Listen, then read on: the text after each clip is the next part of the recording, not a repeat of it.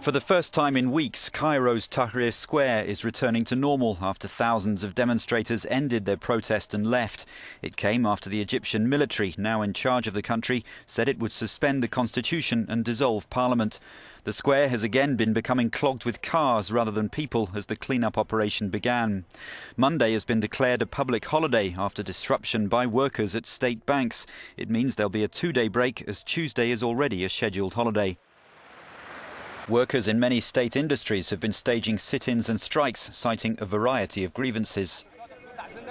Inspired by the success of the protests which finally forced Hosni Mubarak to step down as president on Friday, they're united by a new sense of being able to speak out.